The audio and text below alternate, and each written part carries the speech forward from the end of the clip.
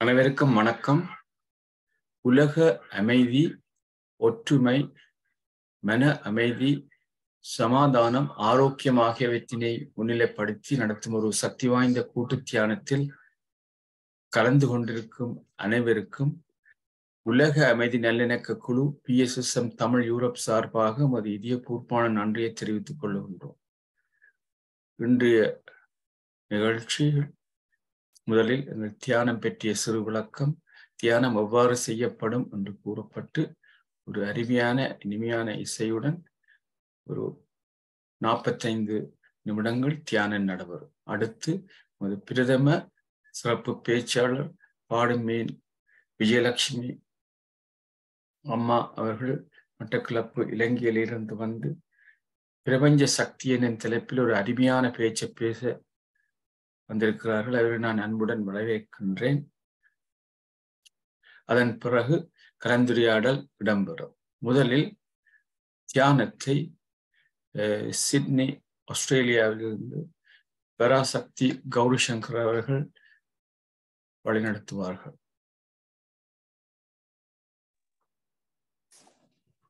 எல்லோருக்கும் அன்பான வணக்கம். இனிய உளவாக இன்னாத கூறல் கனி இருப்ப காய் கவர்ந்தற்று. உலகில் இன்பந்தரும் இனிய சொல் இருக்க வேதனை தரும் கடும் சொல் கூறுவது தன்னிடமுள்ள கனியை உண்ணாது இனிமையற்ற காயை உண்பது போன்றதாகும்.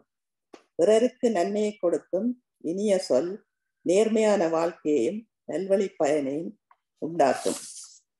இப்பொழுது தியானத்துக்கு செல்வோம். சுகமான ஆசனத்தை தேர்ந்தெடுத்துக் கொள்ளுங்கள். இளம் சூடான தண்ணீரை தியானத்துக்கு முன்பும் பின்பும் அருந்துவது நல்லது. இதனால் தொண்டை வறட்சி அடையாமல் இருக்கும். தலையை நிமித்தி நேராக வைத்திருங்கள். கை விரல்களை ஒன்றுடன் ஒன்று இணைத்து மடி மீது வைத்துக் கொள்ளுங்கள். கால் பாதங்களை ஒன்றின் மேல் ஒன்று வைத்துக் கொள்ளுங்கள். கண்ணாடி அணிந்திருந்தால் கண்ணாடியை கலத்திவிட்டு கண்களை மெதுவாக மூடிக்கொள்ளுங்கள். கண்களை திறக்க செல்லும் வரை கண்களை திறக்காதீர்கள். இப்பொழுது ஒரு இனிமையான இசை வழங்கப்படும். இந்த இசையுடன் ஒன்றிணைந்து மன அமைதியுடன் உங்கள் மனதை ஒருநிலைப்படுத்தி 45 நிமிஷங்கள் தியானம் செய்ய ஆரம்பியுங்கள். நன்றி. இன்னும் 5 வினாக்கள் இருக்கின்றன. உங்கள் கைகளை பிரித்து கண்கள் மீது வைக்கவும். 5, 4, 3, 2, 1. இப்பொழுது கண்களை மெதுவாக திறக்கவும். நாங்கள் தியானத்தை நன்றாக செய்ததை இட்டு கைகளை தட்டிக் கொள்ளும்.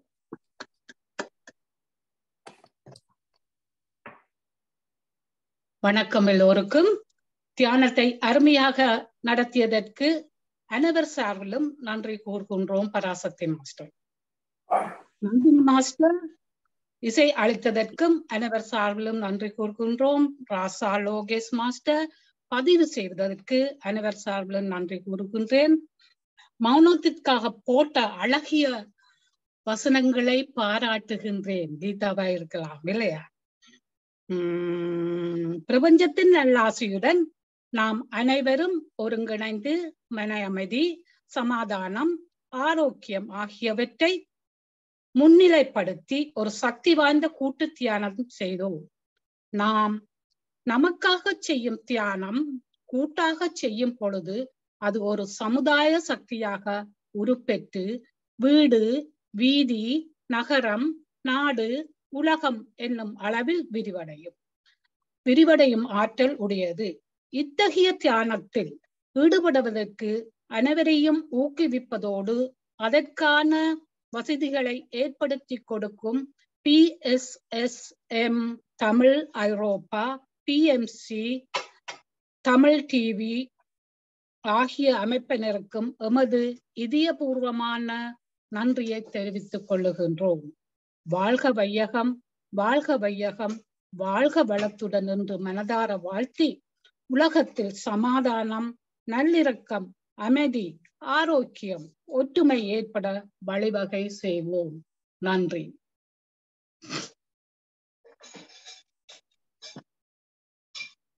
அனைவருக்கும் வணக்கம். இன்றைய எமது சிறப்பு பேச்சாளர் அவர்களை அறிமுகப்படுத்துவதில் நான் மிகவும் பெருமையும் மகிழ்ச்சி அடைகின்றேன்.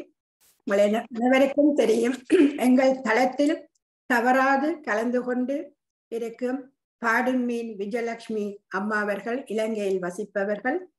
இவர் இளப்பாரிய தலைமை ஆசிரியரும் ஆவர். எங்கள் தளத்தில் இவர் எங்கள் குழுவில் ஒவ்வொரு நாளும் கலந்து கொண்டு அக்கறையுடன் பல பேச்சாளர்களை அறிமுகப்படுத்தி கொண்டு வருகின்றார். அத்துடன் எங்களுக்கு ஒவ்வொரு நாளும் ஆக்கப்பூர்வமான கருத்துக்களையும் ஆன்மீக அறிவுகளையும் எங்களுக்கு எடுத்துரைத்து வருபவர். இவர் இளைப்பாறு இருந்தாலும் எங்களோட தியான குழுவில் வந்து மிகவும் அறம்பாடுபட்டு தானும் பல புதிய விடயங்களை படிக்க வேண்டும், தொழில்நுட்பத்தில் சேர்ந்து பழக வேண்டும் என்று நெடுக மிகவும் ஆர்வம் கொண்டு எங்களுடன் அதிகமாக தனது கணவருடன் உரையாற்றி வருபவர். அவர் இப்படிப்பட்ட ஒரு தலைமை ஆசிரியர் இளைப்பாரியும் தனது தொழிலை விட்டு இப்பொழுது ஆன்மீகத்திலையும் சேர்ந்து பல பிள்ளைகளுக்கு அறிவுரைகள் எல்லாம் நடத்தி வருகின்றார். இவர் இன்று எங்களுக்கு பிரபஞ்ச சக்தியை பற்றி பேச முன் வந்துள்ளார். அவர்களை நமது குழுவின் சார்பில் அன்புடன் வரவேற்கின்றோம். மிக்க நன்றி அம்மா. உங்கள் கருத்துக்களை நீங்கள் இப்பொழுது உங்கள் பேச்சை ஆரம்பிக்கலாம். நன்றி, வணக்கம். எல்லாம் வல்ல இறைவனுக்கு முதல் கண் எனது இறை வணக்கத்தை தெரிவித்துக் கொண்டு, இன்று இத்தளத்தினை இயக்கிக் கொண்டிருக்கும் ஸ்ரீஸ்கந்தராஜா தம்பதியினருக்கும் இணைய வழியினூடாக இணைந்து கொண்டிருக்கும் அனைத்து அன்புள்ளங்களுக்கும் எனது கரம் குவித்து சிரம் தாழ்த்தி எனது வணக்கத்தை தெரிவித்துக் கொள்வதில் மிகவும் மகிழ்ச்சி அடைகின்றேன். இன்று பிரபஞ்ச சக்தி என்ற ஒரு கருப்பொருளில் உங்களுடன் பகிர்ந்து உரையாடலாம் என்று வந்துள்ளேன். பிரபஞ்சம் என்றால் என்ன, அதை எவ்வாறு நாங்கள் அனுபவிக்கலாம் என்று ஒரு சிறு கருத்துக்களை பரிமாறிக்கொள்வோம். இந்த முதலில் எங்களுக்கு நிறைய தேவைகள் ஏற்படுகின்றது. அந்த தேவைகளை நாங்கள் எவ்வாறு நிறைவேற்றிக் கொள்ளலாம் என்றால், முதலில் உங்களுக்கு எது தேவையோ அதை நாங்கள் நினைக்க வேண்டும், தேவையானவற்றை நினைக்க வேண்டும். அந்த நல்ல சிந்தனைகளை நாளாந்தம் எங்கள் நடைமுறையில் மூளையில் அதை நாங்கள் பதிக்க வேண்டும். எங்களோட மூளை நாங்க அந்த டேப் பண்ற மாதிரி, டேப் ரெக்கார்ட் மாதிரி ஒரு அமைப்பை தான் இறைவன் எங்களுக்கு மூளையில் படைத்துள்ளார். அப்ப அந்த சக்தியை நாங்கள் பயன்படுத்த வேண்டும். அப்ப நம்மளோட உள் சக்தி, அதாவது இன்னர் பவர், அதை பயன்படுத்தி பல ஐடியாக்களை நாங்கள் அந்த செய்திகள் பிரபஞ்சத்துக்கு அனுப்ப வேண்டும்.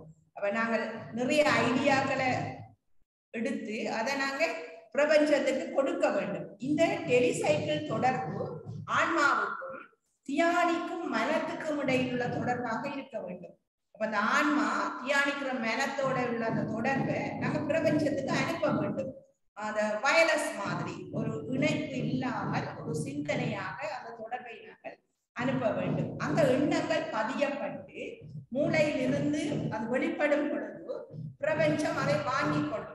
அது நல்ல சிந்தனையாக இருந்தால் நல்ல எண்ணங்களாக அது வெளிப்படும். தீய சிந்தனைகளாக இருந்தால் பல குழப்பங்களே ஏற்படும். நீருக்குள் எறிந்த ஒரு கல் அந்த சலனமுள்ள நீர் சலனமற்றதாக அந்த நீரை மாற்றுகின்றதோ அவ்வாறு பிரபஞ்சத்துக்கு நாங்கள் கொடுக்கும் செய்திகள் அந்த பிரபஞ்சத்தை மாற்றக்கூடியதாக இருக்கும். அப்ப நாங்கள் என்ன செய்ய வேண்டும், சந்தோஷமான நல்ல உணர்வுகளை பிரபஞ்சத்துக்கு அனுப்புவதற்கு நாளாந்தம் நாங்கள் முன்வர வேண்டும். அதற்கு ஒரு எடுத்துக்காட்டு தான் இந்த தியான ஒருங்கிணைப்பு சற்சங்க பயிற்சி வகுப்புகள் எங்களுக்கு நடந்து கொண்டிருக்கின்றது. அப்ப நாங்கள் ஆசைப்படுவதை தருவதற்கு இந்த பிரபஞ்சம் காத்து கொண்டிருக்கின்றது. நாங்கள் எவ்வளத்தை கேட்டாலும் என்னத்தை கேட்டாலும் அதை தரக்கூடிய ஒரு ஆற்றல். அப்ப இறைவன் மாதிரி, இறைவன் அந்த பிள்ளைகளுக்கு பாலினை தூட்டும் தாயினும் சால என்று சொல்லுவாங்க. அப்படியான இறைவன் எங்க இருக்கிறார்? இப்ப கடவுள் எங்க இருக்கிறார்? கடவுளை யாராவது கண்டீங்களா? கடவுள் எங்க இருக்கிறார்? அவருக்கு என்ன உருவம்? அதெல்லாம் எங்களுக்கு ஒன்றும் தேவையில்லை. எல்லா பிரபஞ்சம், இந்த பிரபஞ்சத்துக்குள்ளதான் எல்லாம் அடக்கப்பட்டிருக்குது. பிரபஞ்சம் எவ்வாறு இருக்குதுன்றது நாங்கள் ஒரு கற்பனை பண்ணும் பொழுது அந்த பிரமிட், அதான் அந்த பிரமிட் தியான வகுப்புகள் இப்ப ஆரம்பிக்கப்படுகிறது. ஒரு சின்ன ஒரு டோர்ச் அடிச்ச உடனே அதுல ஒளி விரிச்சு போகும், விரிச்சு எல்லா இடம் பறந்து போகும். அதே மாதிரி அந்த பிரபஞ்ச ஒளியும் அங்க இருந்து அப்படியே பறந்து அகிலங்கள், அண்டங்கள், சராசரங்கள் அனைத்துக்கும் வந்து கொண்டிருக்கின்றது. அதுல மேல் பகுதி கூறாக இருந்து அப்படியே விரிச்சு கொண்டுதான் வருது. அப்ப அந்த பிரபஞ்ச அமைப்பு கூர் தன்மையிலிருந்து விரிந்து கொண்டு வரதால அடியில் உள்ள நாங்கள் அந்த பிரமிட், அந்த தியானம் மாதிரி அடியில இருந்து நாங்க அதை எடுத்துக்கொள்ள வேண்டும். பிரபஞ்சத்தில் அணு துகள்கள், தூசிகள், துகள்கள், உயிரினங்கள், அண்ட சராசரங்கள் அனைத்தும் அடங்கும். இந்த பிரபஞ்சத்தை நாங்கள் மேலோட்டமாக கருதும் பொழுது சேதன பிரபஞ்சம், அசேதன பிரபஞ்சம், உயிர் பிரபஞ்சம், அப்படி நிறைய வகைகளுக்குள்ள நாங்கள் அதை அடக்கலாம். அந்த பிரபஞ்ச சக்தி இந்த ஒவ்வொரு உயிர் துகள்களுக்குள்ளேயும் இருக்கின்றது.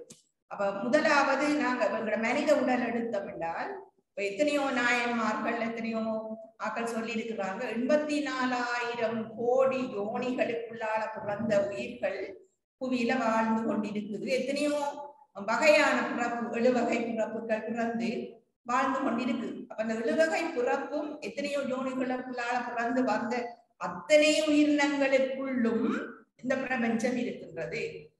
அப்ப பிரபஞ்சம் எங்க இருக்கின்றது என்றால் அது ஒரு சிறு உதாரணத்தை பார்க்கலாம். ஒரு பெரிய ஒரு கடலில் உள்ள ஒரு சின்ன ஒரு குஞ்சு மீன் நீர் என்றால் என்ன என்று அந்த பெரிய மீனிடம் கேட்டுதான். அப்ப அந்த பெரிய மீனுக்கு நீர் என்றால் என்னன்றதை விளக்க முடியாமல் அது தத்தளித்து கொண்டிருந்துதான். நீர் என்றால் என்னன்னு அது எப்படி சொல்லும்? அந்த மீனை தூக்கி கரையில் போட்டால் உடனே அதற்கு நீரின் அருமை தெரியும். அப்பதான் நான் நீருக்குள்ளதான் இருந்த நான் உள்ளதனாலும் இப்பதான் நான் வெளியில கிடக்க அதை அரைச்சு போடும். அவ்வாறுதான் நாங்களும் இந்த பிரபஞ்ச கடலில் மூழ்கி இருந்தும் அந்த பிரபஞ்சம் என்றால் என்ன என்பதை அறியாமல் இருக்கின்றோம்.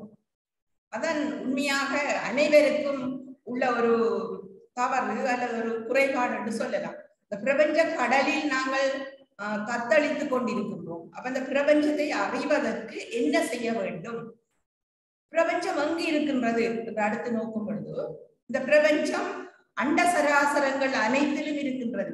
இப்ப எங்களோட சித்தாந்தத்தில் சொல்றாங்க, இந்த இறைவன் கடவுளாலதான் எல்லாம், கடவுள் ஒரு நிமித்தக்காரனாக இருக்கின்றார். இறைவன் என்ன செய்கிறார்? மாயையை உருவாக்குகிறார். மாயை என்ன செய்து ஏனையவற்றை படைக்கின்றார். அது எவ்வாறு என்றால், ஒரு நிமித்தக்காரனான குயவன் மூலப்பொருளான மண்ணை கொண்டு ஒரு சட்டியை செய்கின்றான். அப்ப அங்க 3 பேர்கள் பங்கெடுக்கின்றார்கள். ஒரு செய்வதற்கு ஒரு நிமித்தக்காரன், ஒரு மூலப்பொருள், அந்த உருவாக்கம். இவ்வாறுதான் கடவுள் மாயையை கொண்டு இந்த உயிரினங்களை உருவாக்குகின்றார். ஒரு நாளும் கடவுள் உயிர்களை படைப்பதில்லை. இந்த மாயை தான் உயிர்களை உருவாக்கிட்டோம். இவ்வளத்தையும் நிவர்த்தி செய்து நடைபெறுத்து எல்லாத்தையும் செயல்படுத்தி கொண்டிருக்கிறதான் அந்த இறைவன், பரசிவன். அவர் செயல்படுத்தி கொண்டிருக்கிறார். இவ்வாறுதான் நம்ம அந்த இறைவனுக்கு குணங்குறிகள் இல்லை, நிர்மலன், ஒரு மலம் இல்லை, இவ்வாறான அந்த சொருப நிலையில அவருக்கு உருவமே இல்லை. அப்ப கடவுள் எப்படிப்பட்டவர்? ஒவ்வொரு மதத்தவர்கள் எங்கட கடவுளை பற்றி விமர்சனம் செய்கிற அளவுக்கு இன்றைக்கு பல கவலைக்கான விடயங்கள் எல்லாம் நடந்து கொண்டிருக்கு. அந்த கடவுள் எப்படிப்பட்டவர்? அவர் உருவமற்றவர். அவர் இந்த பிரபஞ்சத்தில் வியாபித்துக் கொண்டிருக்கிறார். அவருக்கு நாங்கள் ஒரு உருவத்தை கொடுக்கின்றோம். திருவருட்பயணன்றதுல உமாபதி சிவாச்சாரியார் சொல்றார், பார்வையென மாக்களை முன் பற்றி பிடித்ததற்கு போர்வையென காணார் புவி. நாங்க ஒரு மிருகத்தை பிடிக்கிறதுக்கு அந்த மிருகத்தை பழக்கப்படுத்தி தான் அதை பிடிக்க வேண்டும். இப்ப நாங்க போய் வேறொரு உருவத்துல போனால் அந்த மிருகம் மிரண்டு ஓடிடும். அதாலதான் இறைவன் மனித வடிவம் தாங்கி வந்து எங்களை ஆட்கொள்கின்றார். இந்த பிரபஞ்ச சக்தி எங்களுக்கு ஒவ்வொரு வடிவங்கள்ல எங்களை ஆட்கொள்ள காத்து கொண்டிருக்கு. அப்ப நாங்கள் அவற்றை அனுகிரகித்து, அவற்றை கிரகித்து, அவற்றை உள்வாங்கி அதை அனுபவிக்க தவறுகின்றோம். அப்ப இந்த இவ்வாறு எங்களை சூழ்ந்துள்ள இந்த பிரபஞ்ச சக்தி எங்கெங்கு காணப்படுகின்றது என்றால், முதலாவது அணுவடிப்புகள், பிரளயங்கள், உயிரினங்கள் தோற்றங்களுக்கு முதலே இந்த பிரபஞ்சம் ஒன்றும் இல்லாத ஒரு பாறைகளாக காணப்பட்டது. அப்பொழுது அங்கு அணு துகள்கள் தான் காணப்பட்டது, வெறும் துகள்கள். அப்ப அதுல ஒரு பாட்டுல உள்ள வருது, தோற்றம் துடியாதலில். துடி என்றது உடுக்கை. அந்த உடுக்கை ஒலியில தான் அந்த உயிரினங்கள்ன்ற தோற்றம் ஆரம்பிக்கப்படுது. ஒலி எழுப்பின உடனே அந்த துகள்கள் எல்லாம் ஒரு ஒரு ஒரு ஒழுங்கான அலைவுல, ஒரு ஒழுங்கான தன்மையில அசைய தொடங்கும். இங்க பாருங்க, ஒரு பூசை நடக்கிற நேரம் கோயில்ல பலவிதமான ஒலியை எழுப்புவார்கள். மேள இசை, மணியோசை, அப்படி நிறைய விதவிதமான மணிகள் ஒலிக்கும். இவ்வாறான அந்த ஓசை ஒலியெல்லாம் ஆனாய் நீ என்ற மாதிரி அந்த ஓசை ஒலிக்குள்ளதான் அந்த பிரபஞ்ச சக்தியை அங்க தூரத்துல நிற்கிறார்கள்ன்ற காதலையும் கூட கேட்கக்கூடியதாக இருக்கும். அவ்வாறுதான் அந்த ஆரம்பத்துல இருந்த அணுத்துகள்கள் அந்த ஒலி ஓசை கிடைத்த உடனே ஒரு ஒழுங்காக அசைய தொடங்கி அது ஒரு உருவத்தை பெற்றி அந்த அணுத்துகள்கள் பலவிதமாக மாற தொடங்கின. இந்த நெருக்கமான பொருட்கள், ஐதான பொருட்கள் அப்படியெல்லாம் மாற தொடங்கும் பொழுது அது ஒவ்வொன்றுக்கும் சடப்பொருட்களும் உருவங்கள் பெற்றன. விஞ்ஞானத்தை பார்த்தோம்னு சொன்னால் நாங்கள் அந்த பொருட்களை, சடப்பொருட்களை நாங்கள் திண்மம், திரவம், வாயுக்கள் பல வகையில் எடுக்கிறோம். அந்த ஒவ்வொன்றுக்குள்ளேயும் அணுக்கள் காணப்படுது. ஒவ்வொன்றிலையும் அந்த அணுக்கள் அசைந்து கொண்டுதான் இருக்கு. அப்ப பிரபஞ்சத்தில் உள்ள துகள்கள் எப்பொழுதும் அசைந்து கொண்டு இயங்கிக் கொண்டுதான் இருக்குது. அந்த இயக்கம்தான் பிரபஞ்சத்தின் இயக்கம். அப்ப இந்த இயக்க சக்தியை, பிரபஞ்ச சக்தியை நாங்கள் எவ்வாறு இலகுவாக பெறலாம் என்றால், எங்களோட எண்ணங்கள், சிந்தனைகள் அதை குழப்பாம இருக்க வேண்டும். ஒவ்வொரு நாளும் காலையில எழும்பின உடனே மனிதர்கள் ஒவ்வொருத்தரும், எத்தனையோ கோடி ஆயிரம் மனிதர்களும் ஒவ்வொரு விதமான சிந்தனைகளை, எண்ண அலைகளை அந்த பிரபஞ்சத்துக்கு விடுறாங்க. அப்ப பகல் வேளைகள்ல அந்த பிரபஞ்சத்துல வித்தியாசமான எண்ண அலைகள் இந்த சூழலை குழப்பி கொண்டிருக்கு. அப்ப அது அந்த நேரத்தில் இருக்க ஒவ்வொருத்தருக்குள்ளேயும் அந்த எண்ண அலைகள் குழப்பங்களைத்தான் ஏற்படுத்த செய்யும். ஆனால் அந்த அதிகாலை பொழுது 3 மணியிலிருந்து சூரியன் உதிக்கிறதுக்கு 1 மணித்தியால முந்திய 5 மணி வரை உள்ள அந்த அதிகாலை பொழுதில் இந்த பிரபஞ்சத்தில் இவ்வாறான எண்ண அலைகள், நல்ல நேர்மறையான அலைகள் தான் அந்த நேரம் இருக்கும். ஏனென்றால் அநேகமானவர்கள் உறங்கிக் கொண்டிருப்பார்கள். உறங்கிக் கொண்டிருக்கிற நேரம் பாசிட்டிவான எண்ண அலைகள் தான் அங்க கூட இருக்கும். நேர்மறையான எண்ணலை, எதிர்மறையான எண்ணலைகள் உருவாக்குறவர்கள் எண்ணிக்கை அந்த நேரம் குறைவாக இருக்கிறதால நேர்மறை சிந்தனைகள், சுறுசுறுப்பானவர்கள், இயங்கக்கூடியவர்கள், தியானிக்கக்கூடியவர்கள், முனிவர்கள், தேவர்கள் அப்படியானவர்களும் அந்த நேரத்துல தங்களோட செயற்பாடுகளை செய்து கொண்டிருப்பார்கள். அப்ப அந்த நல்ல எண்ண அலைகள் தான் அந்த பிரபஞ்சத்துக்குள்ள வெளிப்படும். அப்ப நாங்களும் அந்த நேரத்துல எழுந்து எங்களோட தியானங்களை செய்து, எங்களோட தியானம் செய்யாவிட்டாலும் சிலர் தங்களோட வேலைகளை செய்ய தொடங்குவார்கள். இப்ப வீடுகளுக்கு பேப்பர் போடுறார்கள், பால் போடுறார்கள், கூலி வேலை செய்கிறார்கள். எல்லாரும் அந்த நேரத்துல எழுந்திருப்பார்கள். அவர்களுக்கு தியானம் செய்ய நேரம் இல்லாவிட்டாலும் அவர்களுக்கு அந்த பிரபஞ்சம் இலவசமாக தனது சக்தியை வழங்கி அவர்களுக்கு நோய் இல்லாமல் இருக்கிறார்கள். இப்ப எத்தனையோ பேர் மாடி வீட்டுல பல வசதியோடு இருக்கிறார்களுக்கு எத்தனையோ நோய்கள் ஏற்படும். ஏன் அவங்க பிரபஞ்ச சக்தியை பயன்படுத்த தவறுகிறார்கள்.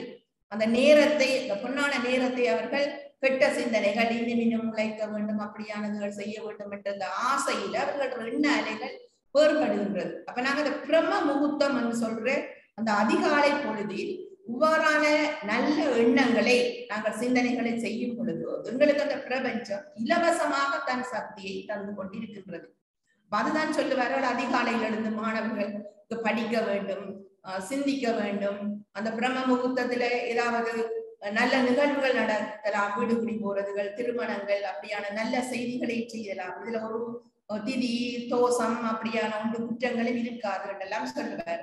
இதுக்கு காரணம் அந்த நேரம், இந்த பேரை பாருங்க, பிரம்ம முகூர்த்தம். பிரம்மன் என்றது படைத்தல் கடவுள் என்று நாங்க சொல்றோம். இப்ப சிவனால் படைப்பதற்கென்று நியமிக்கப்பட்ட ஒருவர் பிரம்மன். அவர சக்தி கலைமன், சரஸ்வதி, வாணி. அப்ப வாணி அதாவது கல்விக்குரிய தெய்வம், வித்தைக்குரிய தெய்வம். தன் தொழிற்பாட்டை பரப்பி கொண்டிருக்கின்ற அந்த வேளையில் நாங்கள் அந்த எழுந்து படிக்க தொடங்கினால் எங்களுக்கும் ஞாபகத்துல நல்ல சிந்தனைகள் வந்து அமைதியான ஒரு வேளையில நிறைய காரியங்களை செய்யலாம். அப்ப நாங்க ஒவ்வொருத்தரும் அந்த பிரம்ம முகூர்த்தத்தில் எழுந்து எங்கட இலவசமாக தந்து கொண்டிருக்கும் அந்த பிரபஞ்ச சக்தியை கையேந்தி பெற்றுக்கொண்டால் எங்களுக்கு உடலில் நிறைய நல்ல செயற்பாடுகள் ஏற்படும் என்றதுக்காகத்தான் அந்த நாளிலிருந்தே எங்கள் முன்னோர்கள் சூரியன் உதிக்க முதல் எழ வேண்டும், பிந்தி எழும்பினால் சில குறைபாடுகள் ஏற்படும், சில குற்றங்கள் ஏற்படும் என்றெல்லாம் சொல்லுவார்கள். அதற்கு இந்த சித்திரகுப்த விரதத்துல ஒரு கதை ஒன்று இருக்குது. அதுல அந்த பிந்தி எழும்புறாக்கள் என்னென்ன தண்டனைகளை அனுபவிப்பார்கள் என்றெல்லாம் பாடல்கள் ஏற்படுத்தி வச்சிருக்கிறார்கள் எங்களை திருத்துறதுக்காக. அப்படியான உருவக கதைகள். அப்ப இந்த பிரம்ம முகூர்த்தத்துல இருக்கிற இந்த பிரபஞ்ச சக்தி நாங்கள் எதை கேட்டாலும் தருவதற்கு தாராளமான கொடைவள்ளலாக இருக்குது. அதற்கு உருவம் இல்லை. அது எந்த உருவத்துல நீங்க கேட்டாலும் வரும். அப்ப நீங்க எது ஒரு ஒரு மனித உருவத்துல நாங்க அந்த பிரபஞ்சத்தை மனதுக்குள்ள தியானிச்சு செய்தோம்னா நாங்கள் மனிதனாக வந்து எங்களுக்கு அது உதவி செய்யும். அவ்வாறுதான் ஒரு கதை ஒன்று, எங்களோட புராண கதையில் ஒரு இடத்துல ஒரு கட்டத்துல அந்த விஸ்வாமித்திர முனிவருக்கும் வசிட்ட முனிவருக்கும் இடையில ஒரு கடல வசிட்ட முனிவர்கிட்ட அவர் ஆச்சிரமத்துல காமதேனு என்ற ஒரு பசு இருந்ததாகவும் அது கேட்பதை எல்லாம் கொடுக்கும் என்றும் நாங்கள் எல்லோரும் அறிந்திருக்கிறோம். அங்க பாருங்கள், அதை எதை கேட்டாலும் கொடுக்கும். 1000 பேருக்கு உணவு கேட்டாலும் கொடுக்கும், அந்த பலகார வகை கொடுக்கும், பால் கொடுக்கும், நினைப்பதை கொடுக்கும். அதுதான் பிரபஞ்சம். அவங்க எங்களுக்கு பிரபஞ்சம் என்று ஒரு உருவம் இல்லாத ஒன்று கொடுத்ததுன்னு சொன்னா நாங்க நம்ப மாட்டோம். அதற்காக அவங்க எப்படி சொல்லி இருக்கிறார்கள், காமதேனு என்ற ஒரு பசு இருக்கிறது, அது கேட்பதை கொடுக்கும். இதுதான் பிரபஞ்சம். அவ்வாறுதான் இன்னும் ஒன்று சொல்லுவாங்க, சொர்க்கத்துக்கு நாங்கள் போனால் அங்க கற்பகத்தரு என்ற ஒரு விருட்சம் இருக்கும். அந்த கற்பகத்தரு நினைத்ததை கொடுக்கும், எல்லாவற்றையும் கொடுக்கும், கேட்பதை கொடுக்கும். அந்த கற்பகத்தரு காமதேனு அத்தனையும் இந்த பிரபஞ்சத்தில் அடக்கம். பிரபஞ்சம் என்றது அதை நாங்க ஒரு சிறு உதாரணத்துல ஒரு வித்தை நாங்க போடுறோம். ஒரு மணல்ல ஒரு வித்தை ஊன்றோம். அந்த வித்து ஒரு ஆலம் வித்து என்று வைத்துக் கொள்வோம். அது சிறிய வித்து, கண்ணுக்கு தெரியாத ஒரு சிறிய வித்து, அது ஒரு பெரிய விருட்சமாகி நிறைய காய்கள் காய்க்கும். அத்தனை காய்களுக்கும் உள்ள வித்துக்கள் அத்தனையும் மரங்கள் ஆகுது, பெருவிருட்சமாகும். இவ்வாறு அழியாத ஒரு பரந்த அண்டவெளி, இதை நாங்க கற்பனை பண்ண, இதுதான் பிரபஞ்சம். அப்ப அது அப்படியே பெரிய ஒரு இடத்துல ஒரு அடி வேர்ல இருந்து அப்படியே விரிந்து கொண்டு அண்டம் முழுக்க போகும். அப்ப இந்த பிரபஞ்சம் இதை நாங்க எங்கட சித்தாந்தத்துக்குள்ள எடுத்தோம்னு சொன்னால், இந்த பிரபஞ்சத்துல ஒரு அணு துகள்கள் தான் இந்த மனிதன். இந்த பிரபஞ்சம் என்ன செய்து கொண்டிருக்கிறது, எங்களை எல்லாம் தாங்கி கொண்டிருக்கிறது. எவ்வாறு தாங்குகிறது, அந்த பெரிய ஒரு சிறிய தூசி எங்கட மனித உடல் போன்று எத்தனையோ ஆயிரக்கணக்கான மனிதர்கள், உயிரினங்கள், விலங்குகள், தாவரங்கள் இந்த பூமியில இருக்கு. அப்ப இந்த பூமி பாரம் எவ்வளவு நாங்கள் சொல்லிடுமா, எங்களுக்கு எங்களை போல ஒருவரையே தூக்க முடியாது. அப்ப இந்த பூமி பாரத்தை பாரு, இந்த பூமியை போல எத்தனையோ கோள்கள் இருக்கு. இந்த கோள் மண்டலம், சூரிய மண்டலம், மல்டி சொல்ற பால் வீதி, நாங்கள் வசிக்கிற பால் வீதி, இதை போல எத்தனையோ அண்டங்கள், எத்தனையோ தொகுதிகள், ஆந்திரோமிடா அப்படி செய்ய நிறைய உடுக்கள் எல்லாம் வானத்துல காணப்படுகிறது. இவை இத்தனையையும் ஆர் தாங்குகிறார்கள்? சக்தி எதுக்கு இருக்கின்றது? இதுதான் பிரபஞ்ச சக்தி. இந்த பிரபஞ்சம் என்ன செய்யுது, எல்லாவற்றையும் தாங்கி கொண்டது. அவ்வளவு மகத்தான சக்தி படைத்த அந்த பிரபஞ்சத்தில இருந்து ஏராளமான சக்தி வெளிப்படுது ஒவ்வொரு நாளும். அப்படி வெளிப்படுத்தி கொண்டிருக்கிற அந்த சக்தியில ஒரு சிறு பகுதியை எங்கட தொகுதியில, எங்கட ஞாயிற்று தொகுதியில் உள்ள சூரியன் பெற்றுக்கொள்ளுது. சூரியனுக்கு அந்த சக்தியில ஒரு சிறு பகுதி கிடைக்கும். அந்த சூரிய ஒளியிலிருந்து வர சக்தியில எத்தனையோ பங்கு தெறிக்குது, உறிஞ்சுது, எல்லாம் போய் பூமிக்கு ஒரு சிறு பகுதி வருது. அப்படி வர சக்தியிலையும், இந்த காலையில அதிகாலையில வர சக்தியிலையும் பயன்படுத்தி கொள்றார்கள் எத்தனை பேர்?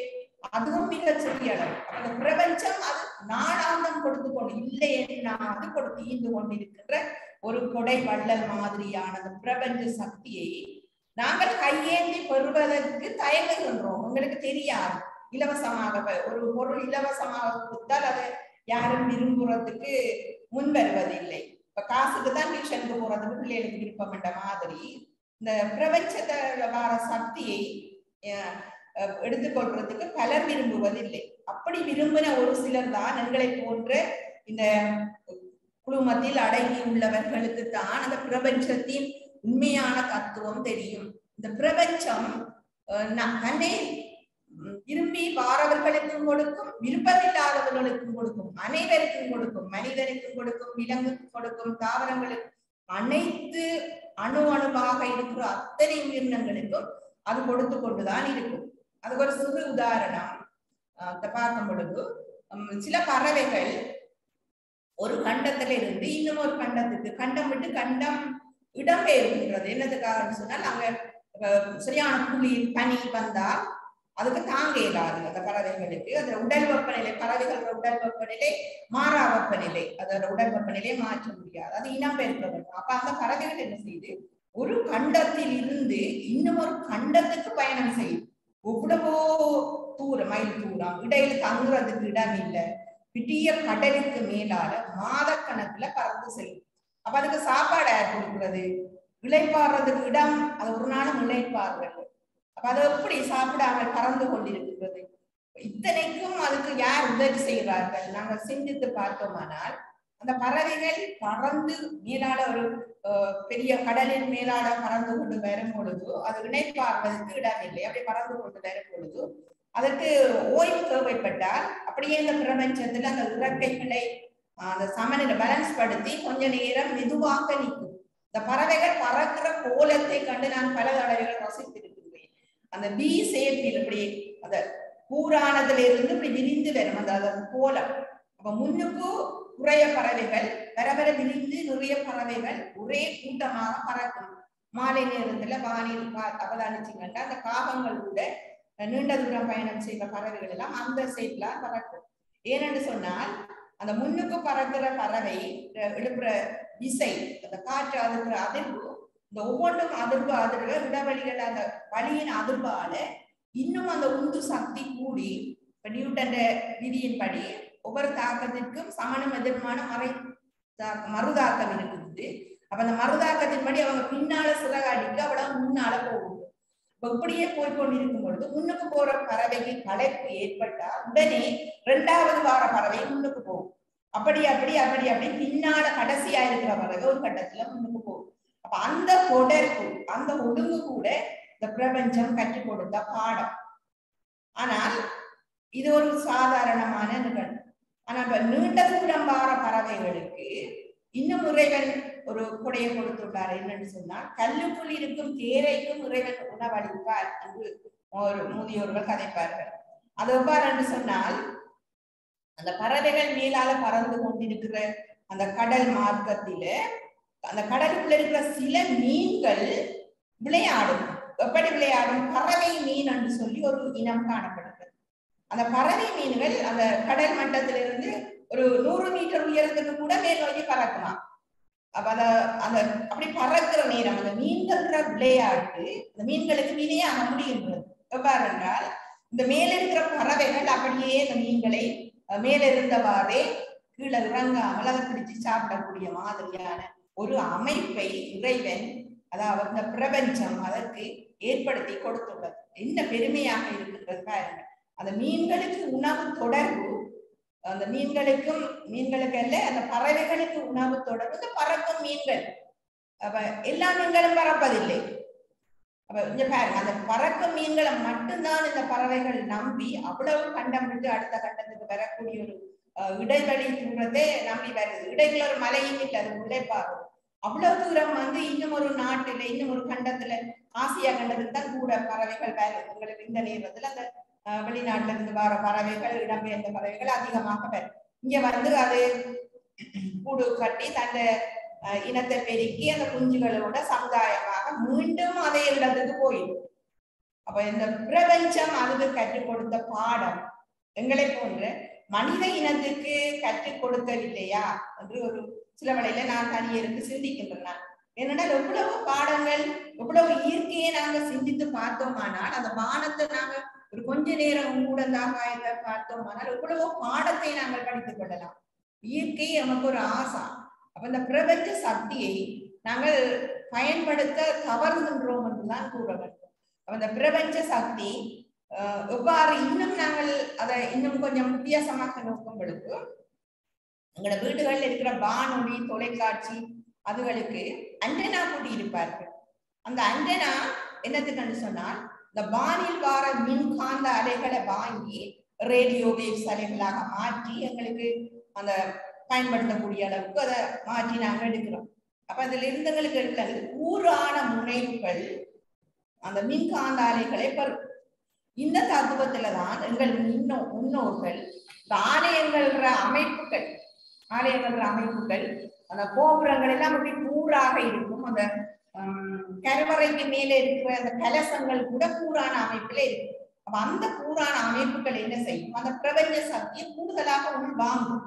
அப்ப அந்த பிரபஞ்ச சக்தியை கூடுதலாக உள்வாங்கி அந்த கோயில் கருவறைக்குள்ள அதை அனுப்புகிறது. அப்ப கோயில் ஆலயங்கள்ல நாங்க போன உடனே கோயில் ஆலயம் படிகள்ல எங்களோட மனச்சுமையை இறக்கி உள்ளுக்கு போன உடனே அங்கேயும் பிரபஞ்ச சக்தி மிகவும் அதிகமாக இருக்குது. அதான் அதிகமான அவர்கள் சொல்லுவாரு, நான் ஆலயத்துக்கு போய் வந்தேன்னா இந்த மனச்சுமை இறங்கிட்டு கதைக்கிறவர்கள் அதிகம். அப்ப அங்க பிரபஞ்ச சக்தியில நல்ல சிந்தனைகள் வெளிப்பாடுகள் நேர்மறையான ஒலி அலைகள் அங்க அதிகம் காணப்படுறதால அந்த பிரபஞ்ச சக்தி அங்க கூடுதலாக வியாபித்திருக்கின்றதால அங்கு செல்பவர்களுக்கு அந்த சக்தி இலவசமாக மேலதிகமாக கிடைக்கின்றது.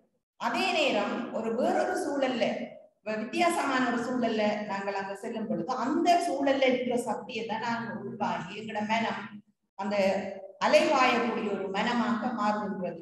ஒரு இடத்துல வேதாத்திரி மகரிஷி சொல்ற, கோபம் வருபவர்களுக்கு 10 நாளைய தவம் ஒரு நாளைய கோபத்தால அழியுமா. நாங்க 10 நாள் தவம் இருந்து உணவில்லாமல் விரதம் இருந்து செய்த புண்ணியம் அவ்வளவு ஒரு நாள் ஒரு சிறு கோபம் ஏற்பட்டால் கழிஞ்சிடுமா.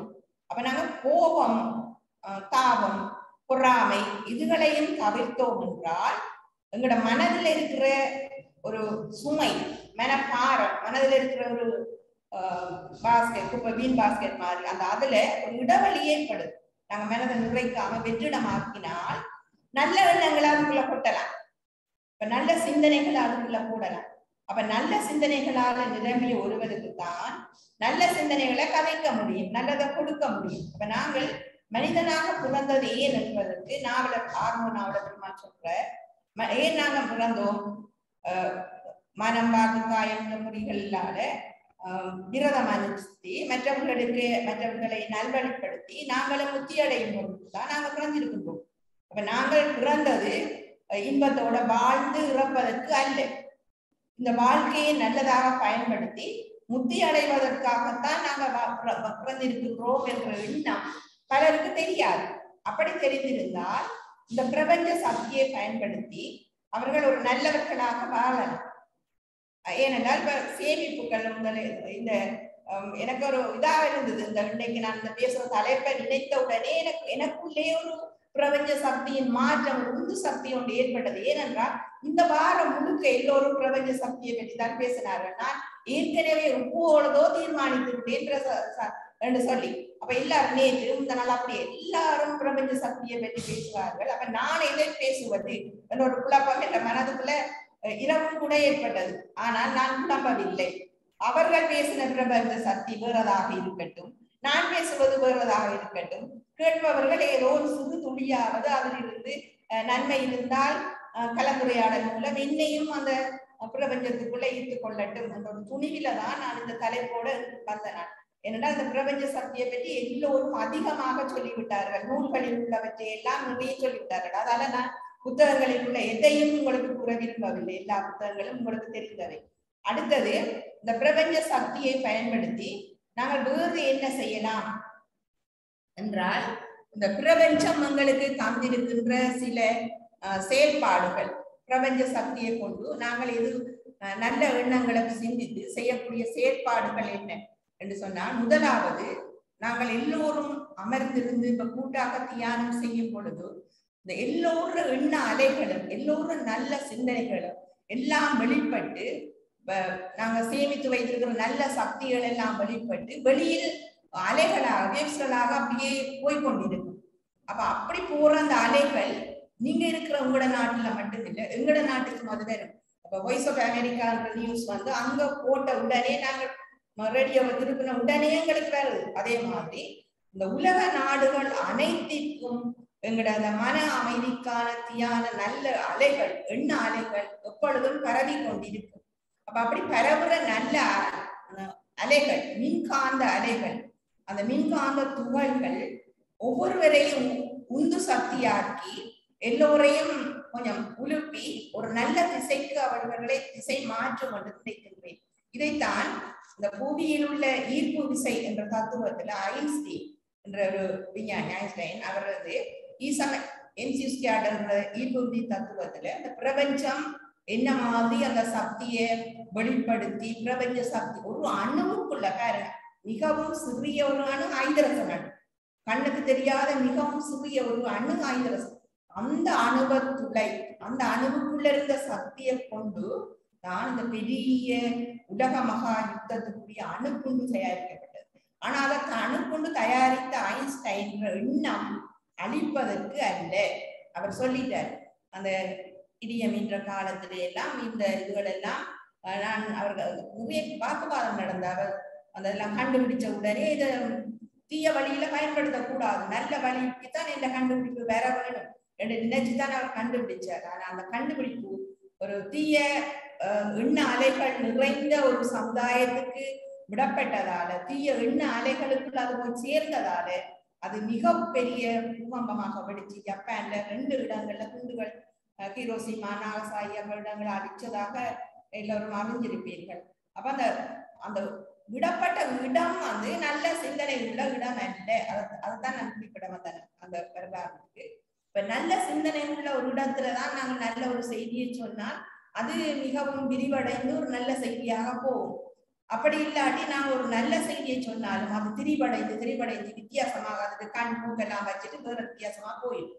இப்ப நாங்கள் ஒவ்வொருத்தரும் சொல்ற இந்த செய்திகள் நல்ல சிந்தனைகளாக நல்ல வெளிப்பாடுகளாக வர வேண்டும். அப்பொழுதுதான் எல்லோரும் நல்லவர்களாக இந்த உலகத்தில் உள்ளவர்களையும் மாற்ற வேண்டும்.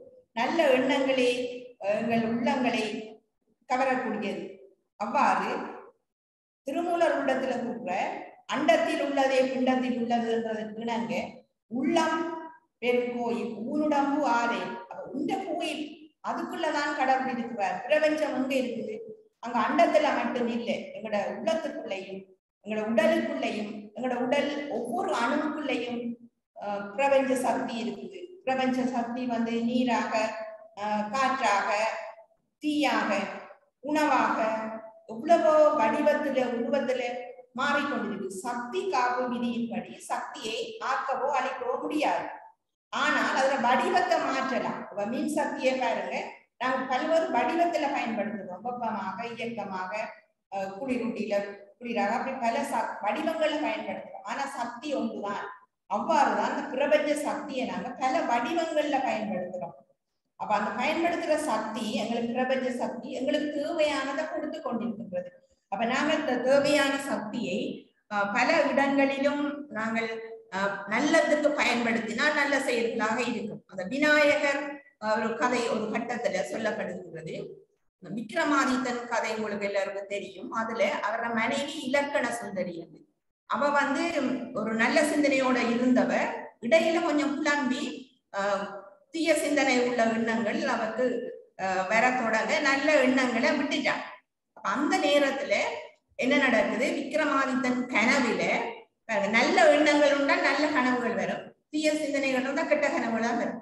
அவர கனவுல தன்னை நாடு அழிகிற மாதிரி, அப்படி தனக்கு அழிவுகள் நடக்கிற மாதிரி, எல்லாத்துக்கும் காரணம் இந்த மனைவிதான், அவ நீ வச்சிருக்கிறது சரியில்லைன்ற மாதிரி எல்லாம் நிகழ்வுகள் நடக்குது. அவருடனே மனைவியை அகற்றுவார். அவர் போற இடத்துல எல்லா இடத்துலயும் பல தீய விளைவுகள் நடக்கும். இலக்கண சுந்தரி என்ற மனைவியில பேர்.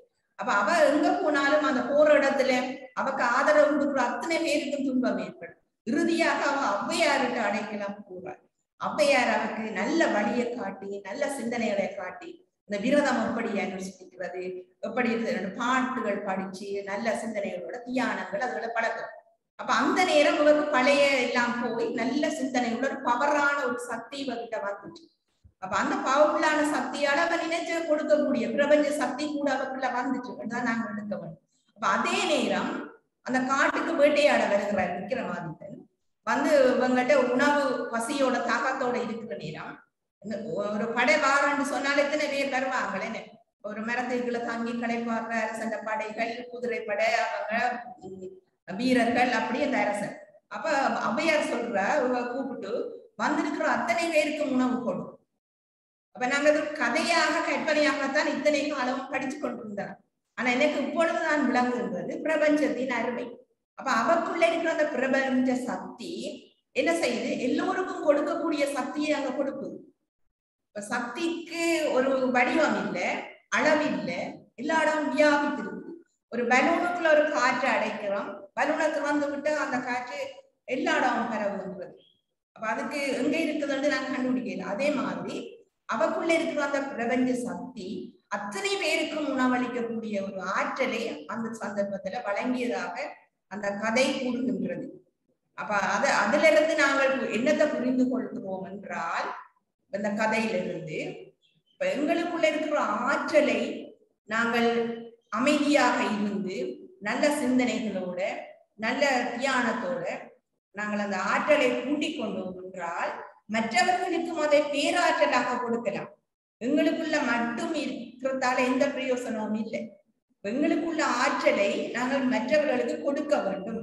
இப்ப மனிதன் என்றவன் மாத்திரம்தான் இவ்வாறாக செயற்படுத்தக்கூடியவன். மற்ற மிருகங்களுக்கு 5 அறிவு உள்ளவை இவை கொடுக்காது. அப்ப அண்டத்தில் உள்ள அவ்வளவு, அண்ட சராசரத்தில் உள்ள அவ்வளவு உயிரினங்களையும் மனிதன் தான் மேம்பட்ட ஒரு படைப்பு. அப்ப நாங்கள் தான் ஏனைய உயிரினங்களையும் வழிப்படுத்தி இப்ப எல்லோரையும் ஒரு நல்ல சக்தியாக, ஒரு உந்து சக்தியாக நாங்கள் தள்ளி கொண்டு போனால் அந்த படகை, இந்த வாழ்க்கை படகை ஒரு பிரபஞ்சத்தில் மிதக்கக்கூடிய, ஆனந்தத்தில் மிதக்கக்கூடிய ஒரு படகாக கரை சேர்க்கலாம்.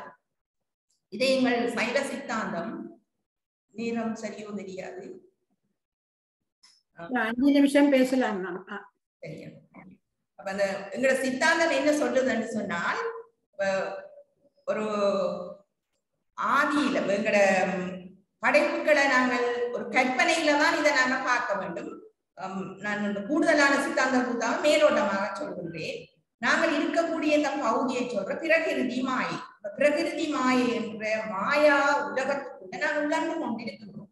இந்த பிரகிருதி மாயையில இருந்து நாங்கள் கொஞ்சம் வெளிப்பட்டோம் என்றால் அசுத்த மாயைக்குள்ள வரலாம். இதுல இருந்து கொஞ்சம் வெளியால வந்தோம் என்றால் அசுத்த மாயையில இருந்தும் வெளிப்பட்டோம் என்றால் சுத்த மாயைக்குள்ள வரலாம். சுத்த மாயைக்கும் அங்கால பரவழி, அண்டவழி, அந்த பரவழியில உள்ள பரசிவென்ற அந்த சக்தி தான் இந்த பிரபஞ்ச சக்தி. அப்ப நாங்க வெண்பெரி படம் நீங்க அறிஞ்சிருப்பீங்க. ஒரு வட்டங்கள், ஒரு பெரிய வட்டம், அதுக்குள்ள வட்டம், அதுக்குள்ள வட்டம் போடுறதுல நடுவில் இருக்கிற வட்டம் எங்க இருக்குது? இந்த பிரபஞ்சத்துக்குள்ளான் இருக்குது. எல்லாம் இந்த பிரபஞ்சத்துக்குள்ளான் இருக்குது. அப்ப நாங்கள் என்ன செய்ய வேணும்? இந்த பிரபஞ்ச சக்தியை அடைகிறன்னு சொன்னால் எங்கட உள்ள அந்த சில தத்துவங்கள், குறைபாடுகளை அகற்ற வேண்டும். திருப்பி வேணும் என்றால் இந்த ஒரு இடத்துல சொல்லலாம். 36 தத்துவங்களையும் நாங்கள் அகற்ற வேண்டும். அதாவது அண்ட சராசரங்கள்,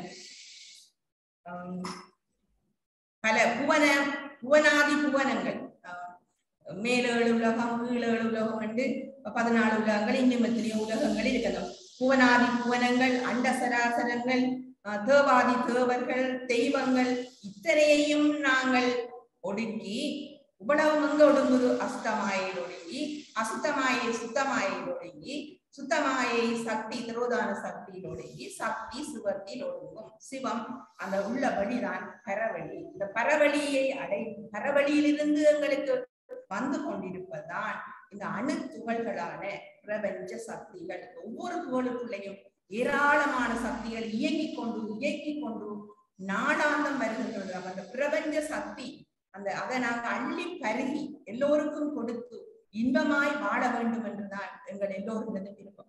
அந்த விருப்பத்தை நிறைவேற்ற எல்லாம் வந்த இறைவன் அருள் புரிவார் என்று நான் இந்த சந்தர்ப்பத்தை எனக்கு அளித்த உங்கள் அத்துணை பேருக்கும் நன்றி விடைபெறுகின்றேன். நன்றி, வணக்கம்.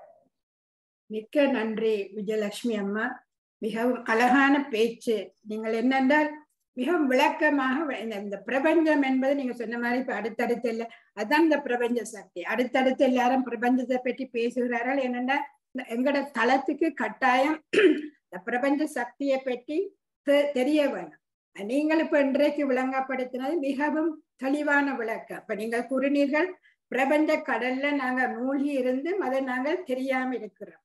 அதோண்டு எனக்கு நல்லோடு பிடிச்சது. மற்ற கடவுள் உருவமற்றவராக இருக்கிறார், அது தெரிஞ்சாலும் நாங்கள் அதை இப்பதான் கூட அறிந்து கொண்டு வரோம். பட் அந்த பிரம்ம முகூர்த்த பற்றி சொன்னீர்கள், அதுவும் ஒரு திறமான விளக்கம். ஏனென்றா அந்த நேரத்துலதான் பிரபஞ்சத்துக்கு சரியான அலைகள் போய்கொண்டிருக்கும். அப்ப அந்த நல்ல ஒரு அலைகள் மூலமா தான் எங்களுக்கு அதை எடுத்துக்கொள்ளலாம் என்று கணக்கர் அந்த நேர்மறையான எண்ணங்கள் போய்கொண்டிருக்கிறபடியா அது உலகத்துல பரவுது, அதையும் கூறினீர்கள். மற்றது நாங்க இந்த பொன்னான நேரத்துல ஏன் எழும்ப வேண்டும் என்பதை மிகவும் விளக்கமாக கூறியிருந்தீர்கள். அதோட அந்த காமதன்னு கற்பகத்தரு இதெல்லாம் எங்களுக்கு எப்படி அந்த பிரபஞ்சம் எப்படி எங்களுக்கு தருது என்பதை நீங்கள் அது ஒரு கதை மூலமாக எங்களுக்கு எடுத்துரைத்தீர்கள். மற்றது அந்த பிரபஞ்சத்துல நாங்கள் எல்லாரும் ஒரு சிறு அணுக்கள், அப்ப அதை நாங்கள் பயன்படுத்த வேண்டும். மற்ற இதுதான் எனக்கு சரியாக பிடித்தது. 10 நாள் தவம் செய்து ஒரு நாளையில வார கோபத்தால அந்த 10 நாள் தவமும் எவ்வாறு சீரழியப்படுகின்றது, அதை நாங்கள் எல்லோரும் நினைத்த வேண்டாம். இனி கோவமே பட மாட்டேன். நான் இன்றில இருந்து கோவமே படக்கூடாதுன்னு நினைச்சு போட்டேன். என்னண்டா செய்யற தவ பிரயோசனம் இல்லை. நாங்க விளத்த தவமா செய்யுங்கோன்னு எல்லாருக்கும் சொல்லி போட்டு சின்ன கோபம் வராமல் இல்லை, வர்றதுதான். அதையாவது நீ தடுப்பமே என்று நீங்கள் எனக்கு ஒரு அருமையான அழகான சிறப்பான கருத்துக்களை என்று எங்கள் எல்லோருக்கும் எடுத்து எத்தனையோ கைகள் உயர்த்தியிருக்கிறார்கள். நான் இதுக்கு மிஞ்சி பேசவில்லை. நீங்கள் ஒரு தலைமை ஆசிரியர் எவ்வாறு பிள்ளைகளுக்கு விளங்கப்படுத்த முடியுமோ அதை மாதிரி எங்களுக்கு விளங்கப்படுத்த, இன்னும் உங்களுக்கு இன்னொரு முறையும் இந்த பிரபஞ்ச சக்தியை பற்றி நீங்க பேச வேண்டும் என்று கேட்டுக்கொண்டு இப்பொழுது மற்றவர்களுக்கு இடம் கொடுக்கின்றேன். நன்றி அம்மா. மிகவும் அருமையான பேச்சு. பார்ட் 1 பார்ட் 2 பார்ட் 3 கூட போய்கொண்டிருக்கலாம். உங்களுக்கு நான் ஒவ்வொரு மாதமும் குறைஞ்சது 2 நாள் தருவேன். நீங்கள் பேசலாம், அல்லாட்டி என்னோட நீங்க போட்டு பேசலாம். எனக்கு மிகவும் மகிழ்ச்சியாக இருக்கிறது. எனக்கு வேலையும் குறைஞ்சு போச்சு. ஸோ என்னுடைய உங்கள்கிட்டயே விட்டாச்சு. நீங்க இலங்கையை பிரதிநிதிப்படுத்தி 2 நாள் ஆக்குறேன், 3 நாள் ஆக்கினாலும் ஆக்குவேன். அதை நீங்க தொடர்ந்து ஆக்களை மற்றது பேச வேண்டிய ஆக்களை முதலே கலந்து பார்க்க சொல்லுது. இதை நான் நோட் பண்ணியிருந்தேன்னா இங்க பேசின இலங்கையிலேருந்து பேசின ஆக்கள்கிட்ட முகத்தை காணவே இல்லை. அப்படியா நீங்க ஒரு பொலைட்டா சொல்லுங்க. நான் ஏன் சொல்றேன்னா இந்த தளத்தை இம்ப்ரூவ் பண்ணத்தான் சொல்லணும் ஒழிய என்ன ஒரு நெகட்டிவ் வேயா நான் சொல்ல இல்லை. நீங்கள் உங்களோட பேச்சு உங்களை மாதிரி பேச்சாளர்கள் எங்களுக்கு தேவை. ஸோ எங்களுக்கு தொடர்ந்து நீங்கள் எங்களுக்கு பங்கு பெற்றோணும். இப்பொழுது ஒரு வித்தியாசமான கருத்தை கூற வருகிறார் ஈஸ்ட் லண்டன் இல்ஃபர்ட்ல இருந்து டாக்டர் நடராஜ் ஜெகநாதன். நன்றி. அனைவருக்கும் வணக்கம்.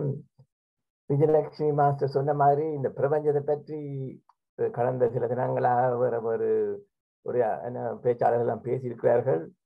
நானும் அதை கேட்டுட்டு யோசிச்சேன், நானுமே ஒரு பிரபஞ்சமும் நாம் என்ற தலைப்பில் பேசலாமோ ஒன்று. அதை பற்றி இப்ப சொல்ல நேரம் இல்லை. பிரபஞ்சம் என்றால் என்ன? எங்கும் வியாபிச்சிருக்கிறது தான் பிரபஞ்சம். அதாவது அதுக்கு எல்லையே இல்லை. விஞ்ஞானிகள் சொல்றார்கள் அது எக்ஸ்பேண்ட் பண்ணி கொண்டு போகுதான். அப்ப அது கற்பனைக்கு கூட அடங்காது, கற்பனைக்கு மேலானது.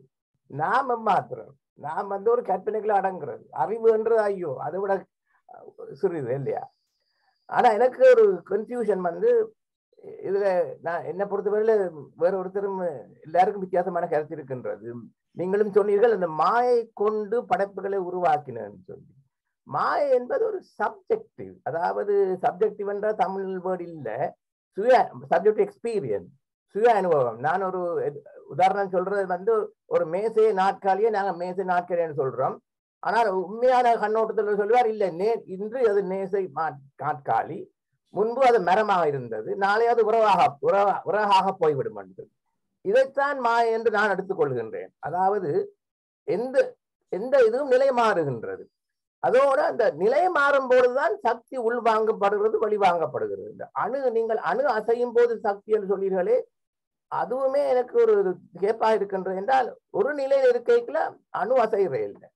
திண்மம் திரவமாக வரும்பொழுது அணு அசைகின்றது, திரவம் வாயுவாக பொழுது எக்ஸ்பேண்ட் பண்ண அணு அசைகின்றது.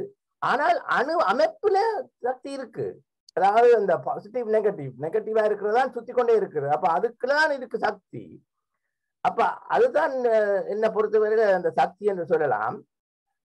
அதோட நிலை மாறும் போது நான் இப்பதான் யோசித்தேன், எங்களோட உடல் நிலை மாறும் பொழுது நாங்கள் வயதாகின்றோம். அப்ப உடல்ல இருக்கிற அந்த கலங்கள் எல்லாம் தூசு என்று சொல்றதுலேயே 70-80% உடலிலே இருக்கிற ஷெட் பண்ற கலங்கள் என்று தான் ஒருவர் சொன்னார். அந்த வகையில அப்ப அந்த கலங்கள் எல்லாம் ரீசைக்கிள் பண்ணி அது என்ன சொல்றது டீஜெனரேட் பண்ணிக்கல சக்திகள் எல்லாம் வரும்.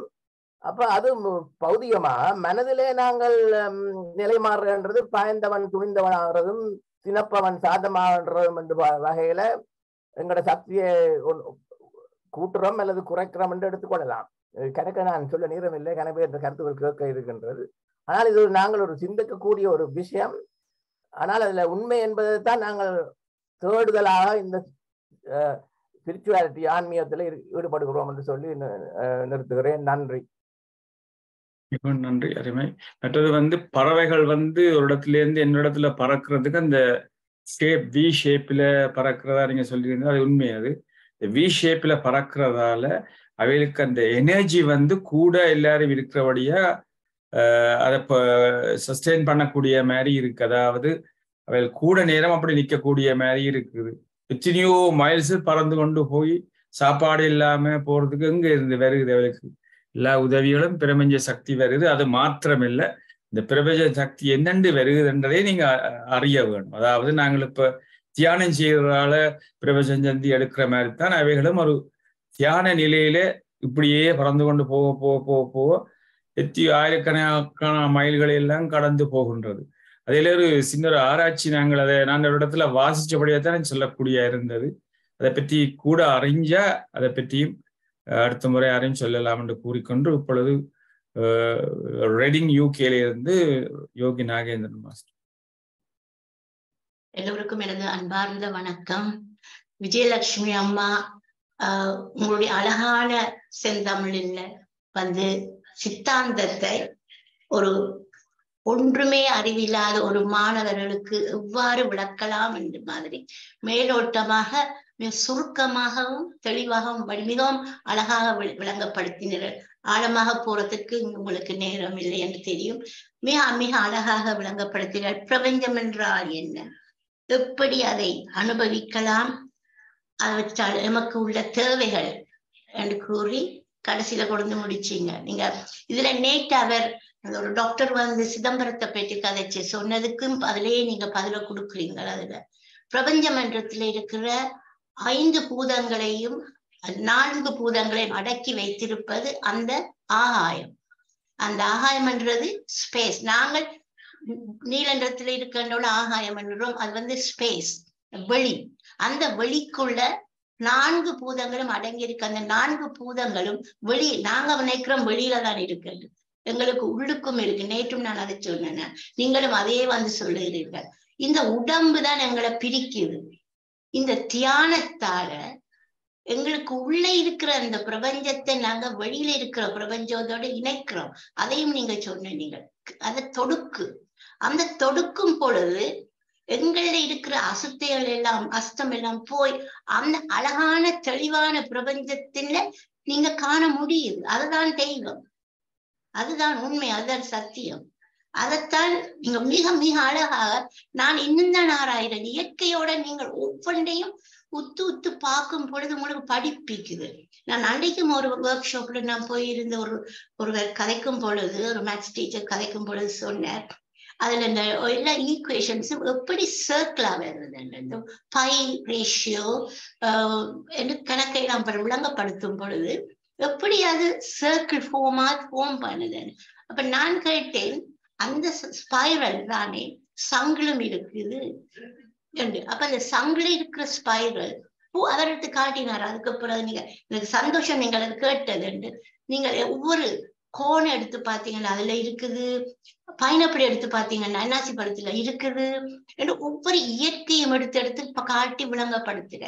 எல்லாத்திலையும் அந்த பிரபஞ்சம் காணப்படுது. ஒவ்வொரு அணுவிலும் அதானே அகவல்ல இருக்குது, பிள்ளையார் அகவல்ல, அணுவுக்கு அணுவாய் அப்பாளுக்கு அப்பாலாய் முற்றி நின்ற கரும்பிள்ளை காட்டியது.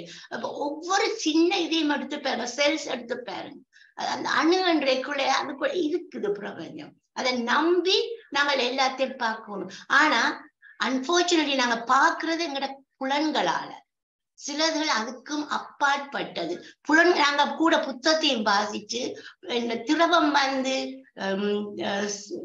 லிக்விட் சாலிடா வருது, சாலிட் மற்றது லிக்விட் ஆவியா போகுதுன்னு எல்லாம் நாங்க சொல்றது எங்கட புலனுக்கு ஏற்றத கண்ணால பார்த்தத. கண்ணால பார்க்காம அதுக்கும் அப்பாலிலும் இருக்கு அந்த பிரபஞ்சம். அதான் சாய்பாபா சொல்லி இருக்கிறார், கடவுள் என்னிலும் இருக்கிறார், உன்னிலும் இருக்கிறார், உன்னை சூழ்ந்தும் இருக்கிறார். அதுதான் கடவுள். எனக்கு தெரியும் நான் கடவுள் என்று, உனக்கு இன்னும் தெரியவில்லை நீ கடவுள் என்று. எங்களுக்குள்ள நாங்கள் போய் பார்க்க வேணும். அதுதான் இந்த கனெக்ஷன். சாரி, நான் கனவே நீங்க இருக்கணும். அம்மா நீங்கள் மிக அழகா விளங்கப்படுத்தினீர்கள். மீண்டும் வந்து விளங்க கேட்டுக்கொள்கின்றேன். மிக்க நன்றி. நன்றி. இன்னும் கொஞ்ச நேரத்தில் சந்திரகலா அம்மையார் வந்து பேச வருகிறார்கள். அருமையான தலைவர் மனோ அவர்கள். அனைவருக்கும் வணக்கம். வழக்கம் போல விஜயலட்சுமி அம்மா அருமையான பேச்சு. இப்ப நேரம் கருதி நான் பல விடயங்கள் கூற விரும்பவில்லை. அனைவரும் கருத்து கூற தொடங்கி கொஞ்சம் சொல்லிவிட்டார்கள். நான் நேற்று சொல்லிக்கல உண்மையா எல்லாரும் பிரபஞ்ச டாபிக் எடுத்தது கதைச்சது என்னண்டா அது அவ்வளவுக்கு தேவை. நாங்க திருப்பியும் கதைக்க போறோம். நாங்க போன வியாழன் கதைக்க இருந்தது. நாங்க இன்னும் ஒரு கிழமையோ 2 கிழமையால கதைப்போம் அந்த டாபிக்ல. அதுக்கு முதலும் ஒரு கால் அருந்ததி மாஸ்டரையும் நாங்கள் பிரபஞ்ச சக்தி பகுதிக்கு அவையத்தையும் சொல்லிட்டேன். நீங்களே சொல்லுங்க ஒரு குறிப்பண்டு. அப்படி தொடர்ந்து அதுகளை சொல்லி கொண்டுதான் இருக்கிறோம். நீங்க சொல்லுன்னா இதுல அந்த மீனை கொண்டே வெளியில போட்டு அந்த வெளியில அது மீன் வந்து தாய் மீனிட கேட்க அதுக்கு பதில் சொல்ல போச்சு அண்டு கூறினீங்கள். அதுல யோசிச்சு பார்த்தேன் நான் என்னண்டா, அந்த மீனை வெளியில விட்டு அது கன நேரத்துக்கு உயிர் வாழ மாட்டுது. அது இருக்க வேண்டிய இடம் அங்கதான். நான் பதில் சொல்லவும் இல்லாமல் தாய் கஷ்டப்பட்டதுன்ற மாதிரி விளங்கிச்சுது. நான் யோசிச்சு பார்த்தேன். அது வந்து வெளியில வந்தால் பிராணவாய் வெளியில இருக்கு, ஆனா அதால கன நேரம் வாழ முடியாது. அப்ப பிரபஞ்சம் வந்து பல பல விதத்துல அதை அருமையாக வேற விதத்துல அவைகளுக்கு வாழ்ற இடம் அது. அப்ப அதுக்கு ஏற்ற அங்க இருந்தா தான் அவைக்கு தேவையான பிராணவாயை மட்டும் வாழக்கூடியதா இருக்கிறது என்று யோசிச்சு பார்த்தேன். மற்றது வந்து நீங்கள் அந்த அதிகாலையில் எழும்புறதை பற்றி, அது நான் என்னுடைய சொந்த அனுபவத்துல நான் சிறு வயதிலிருந்தே தொடர்ந்து 3 அல்லது 4 மணிக்கு எழும்பி படிக்கிறது என்னுடைய பழக்கம். லண்டனுக்கு வந்த பிறகு நான் எழும்பினால் பலரும் கூறுவார்கள், இப்ப இந்த குளிர் நாட்டில எழும்புற இல்லையாக்கள் போய் படுங்கோண்டு. ஆனால் என்னால போய் படுக்க அதே பழக்கம் நான் தொடர்ந்து, எனது கணவரும் 3 மணிக்கு எழும்புவார் வேலை போறதுக்கு. அதால எனக்கு அது சந்தோஷமாக பல விடயங்கள் செய்யக்கூடியதாக இருக்கும். ஆனா அந்த நேரம் பிரபஞ்ச சக்தி என்று யோசிச்சு செய்ய இல்லை சிறு வயதுல. அப்ப எனக்கு விளக்கம் இருக்கே இல்லை. ஆனா இப்ப இந்த தளத்துக்கு வந்த பிறகுதான் இந்த கருத்துக்கள் எல்லாம் கணக்க கூட விளங்குது. மற்றது இன்னொன்று, அந்த பறவைகள் பறக்கிறது அருமையாக இருந்தது. ஒரு சிறு இடத்துல நான் ஒரு சிறு விடயம், ஒரு பறவை, எந்த பறவை என்றதை சொல்ல தெரியல, சில பறவைகளை சொல்லிச்சுன்னா தடி குச்சிய சொண்டுல வச்சுக்கொண்டு போகுமாம். அந்த பெரிய இதுகளை குராஸ் பண்றேன்டா, அதை கொண்டு போய் மெல்லமா அந்த தண்ணி அடியில வச்சிட்டு தாளாதாம் அதுல நின்று கொஞ்ச நேரம் ரெஸ்ட் பண்ணிட்டு தடியேன் தூக்கி கொண்டு போகுமாம்டா. அதுல வரைக்க மீன் வந்து நீங்க சொன்ன மாதிரி அந்த மீனை ஏதோ சாப்பிட்டுட்டு போகுதான் ஒரு இடத்துல வாசிக்கல வந்தது. அதுவும் நல்ல அருமையாக இருந்தது. மற்ற கருவறையில இதுகள் எல்லாம் அது வைப்ரேஷன் சரியான ஸ்ட்ராங். ஆனால் நாங்கள் மக்களாகிய நாங்கள் எங்கேயும் போய் என்ன செய்கிறோம் என்றதுதான் முக்கியம். அங்க போய் மற்றவையோட கதைச்சு கொண்டிருந்தோம் என்றால் அதுல எங்களுக்கு பயன்கள் பலக்க கிடைக்காது. அப்ப நாங்கள் எங்களை மாற்றி இருக்கிற பிரபஞ்ச சக்தியை நாங்கள் பெற்று நன்றாக வாழ முடியும் என்றதுதான் என்னுடைய விளக்கமும். நீங்கள் கூறுவது, நீங்கள் இத்தனை நேரம் வரலாம், நாங்களும் கதைப்பேன், நீங்களும் கதையுங்க. மிக்க நன்றி. மிக்க நன்றி. அடுத்ததாக ஞானம் விஜயகுமார் அவர்கள், பிளாக்பூல். நன்றி. நந்தினி ஜெகதீஸ்வரன். நான் எடுத்துட்டேன் கை. நன்றி. கையெடுத்தா தெரியாது எனக்கு, கையெடுத்தா தெரியாது. ஓகே, நன்றி விஜயலட்சுமி மேடம். மாஸ்டர், கொடைவள்ளல் பிரபஞ்சத்தை பற்றி அருமையாக கூறினீர்கள். நீங்க அந்த பிரமிட்டை பற்றியும் கூறினீர்கள். அந்த மின்காந்த அலைகளை எடுக்கிற கோபுரம் மாதிரித்தான் அருமையாக கூறினீர்கள். இன்னும் அதை பற்றியும் இன்னும் கொஞ்சம் நீங்க பேச வேணும். மற்ற இந்த உடுக்குண்ட அதிர்வில தான் உயிரினங்கள் உருவானது என்று அது சித்தாந்தத்தோட சேர்த்து சொன்னீங்க. அருமையாக இருந்தது, எங்களுக்கு விளங்கக்கூடியதா இருந்தது. அதுதான் மிகவும் நன்றி. அந்த வியூகம் அமைச்சுத்தான் அந்த பறவைகள் பறந்து கொண்டு போறதால யூனியா தான் பறந்து முடிக்கினம், உலகத்தை கடக்கினம். நன்றி, அருமையான பேச்சு. நன்றி. நன்றி. மற்றது வந்து இந்த ஞாயிற்றுக்கிழமை நாங்கள் 26ஆம் தேதி ஐபாக் கார்னருக்கு போகின்றோம்.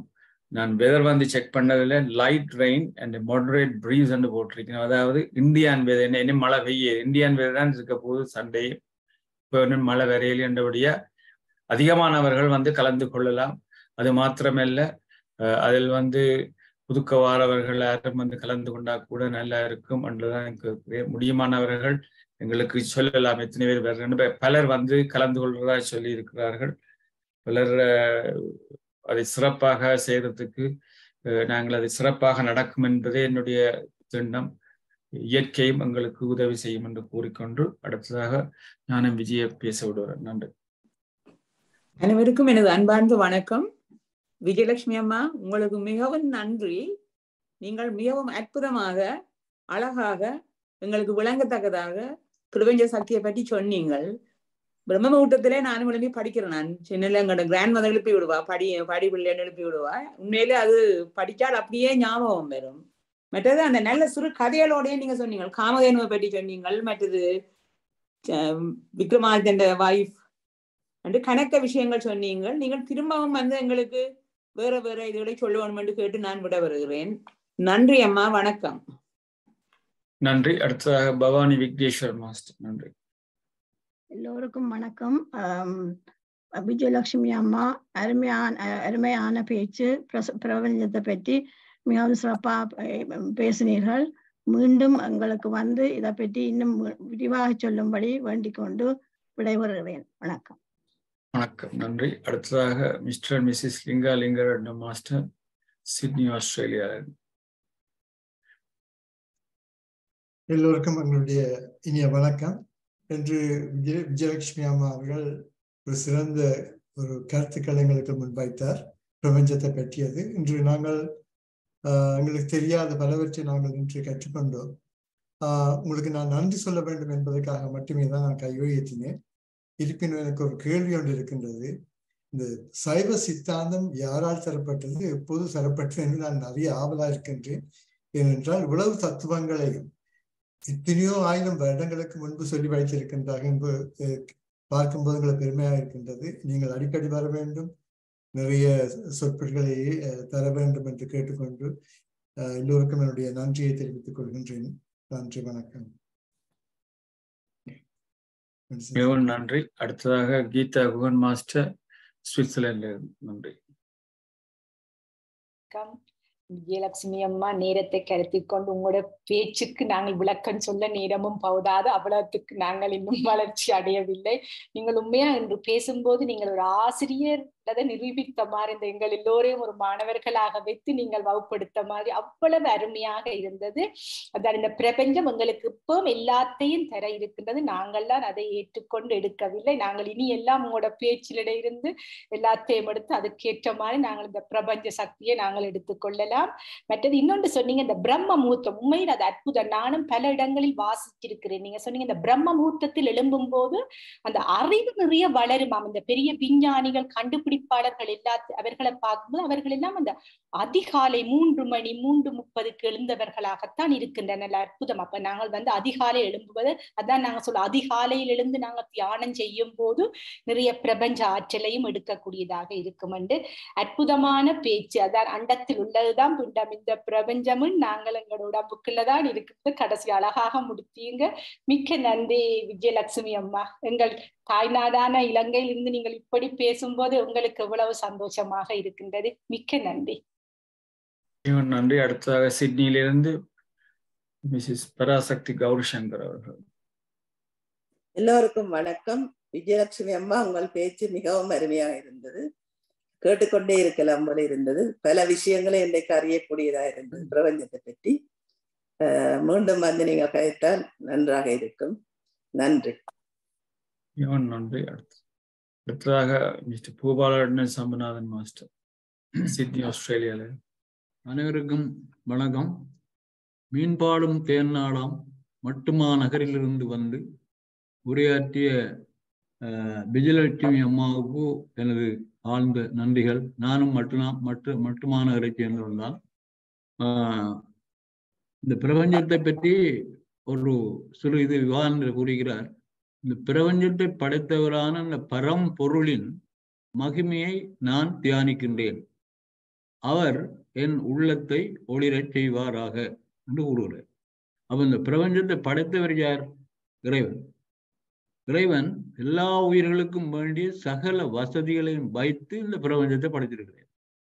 அதுல ஒவ்வொரு உயிரும் தங்களுடைய ஆற்றலுக்கு ஏற்ப இந்த பிரபஞ்சத்திலிருந்து எல்லாவற்றையும் எடுத்துக்கொள்கிறது. உணவு உலகம், வாழ்வு முறைகள் முழுவதையும் எடுத்துக்கொள்கிறது. மனிதன் ஆறறிவு படைத்த மனிதன் அவனுடைய ஆற்றலுக்கு ஏற்ப அவன் பலவிதமாக தன்னுடைய வாழ்வுக்கு வேண்டிய சகல வசதிகளையும் செய்திருக்கின்றான். விஞ்ஞான ரீதியாக, பொருளியல் ரீதியாக, எல்லா வகையிலும். அதனால பிரபஞ்சம் என்பது உலகம். இந்த உலகத்தை படைத்தவர் இறைவன். அதுக்குள்ள இருந்தால் நாங்கள் இதெல்லாவற்றையும் எடுக்கின்றோம். ஆகவே இதை சைவ சித்தாந்த ரீதியாக எங்களுக்கு விளங்கப்படுத்திய விஜயலட்சுமி அம்மாவுக்கு நன்றியை கூறி அமைகின்றேன். நன்றி, வணக்கம். கண்ண காலத்துக்கு பிறகு சுகிருதா மோகினதாஸ் வந்திருக்கிறார். வெம்பிலியிலிருந்து பேச கேட்கிறேன். உங்களோட ஒரு கேள்வி கேட்கிறேன். நீங்கள் எங்களோட ஹைபாக்கு வருகிறீங்க இல்லைங்கன்னு சொல்லுங்க. இந்த சண்டே வந்து அதையும் நீங்க சொல்ல முடியும்னா சொல்லுங்க. நன்றி. மிக்க நன்றி. எனது பணிவான அன்பான வணக்கம். எனக்கு முதலில் முதற்கண் நீங்கள் கேட்டதுக்கு மறுமொழி கூறுகின்றேன். இங்கு பேசிய அம்மையார் மிகவும் அழகாகவும் பல விஷயங்களை தெளிவாக எடுத்து உரைத்தார். அருமையிலும் அருமை, அழகான பேச்சு. எனக்கு சில குறிப்புகள் கூற விருப்பம் என்னவெனில், இந்த வி ஷேப்பில் பறவைகள் பறந்து செல்வதை பற்றி கூறியிருந்தீர்கள். என்னவெனில், காற்றை கிழிப்பதற்கு இந்த வி ஷேப் தான் ஐடியல் ஃபார்மேஷன். ஐடியலி வி ஷேப்ல இருந்தா தான் காற்றை கிழித்து கொண்டு செல்வதற்கு வசதியாக இருக்கும். அதை உணர்ந்த பறவைகள் தான் அப்படி செல்கின்றன. இதிலிருந்து நாம் அறிவது என்னவென்றால், நாம் மட்டும் புத்திசாலிகள் இல்லை, பறவைகளும் புத்திசாலிகள் தான். நாம் இன்று அறிந்ததை பறவைகள் தமது செயலாலே காட்டுகின்றன. அடுத்ததாக, இது அப்ளைட் மேத்ஸிலும் பிசிக்ஸிலும் படித்திருப்பீர்கள் இதனை பற்றி. மற்றது, ஒவ்வொன்றும் இப்பூவுலகில் உருவாவதற்கு ஒரு ஆக்குவான் இருக்கின்றான்.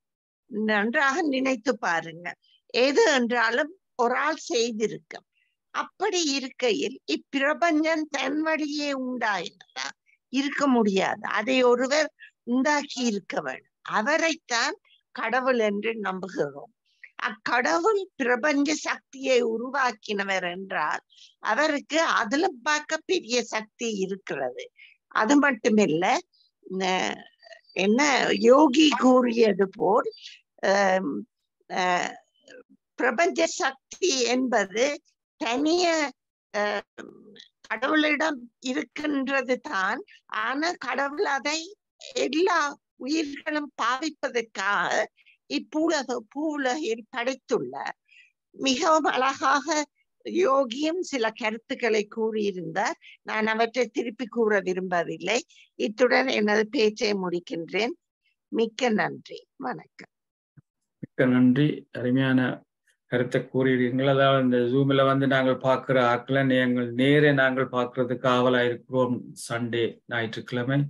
அது அவுட் சைட் லண்டன்ல இருக்கிற ஆக்களை வந்தா எங்களோட வீட்டை நிற்கலாம். அவுட் சைட் யூரோப் இருந்து வந்தா கூட எங்களோட வீட்டை நின்று அந்த இதுல இவெண்ட்டை கலந்து கொள்ளலாம் வேண்டும். அந்த இவெண்ட்டை நாங்கள் சக்சஸ் ஆக்குறதுக்கு நான் என்னாலான முயற்சிகளை செய்து கொண்டிருக்கிறேன். இப்பொழுது கனடால இருந்து ஆனந்தி பாலதாசன். தேங்க்யூ.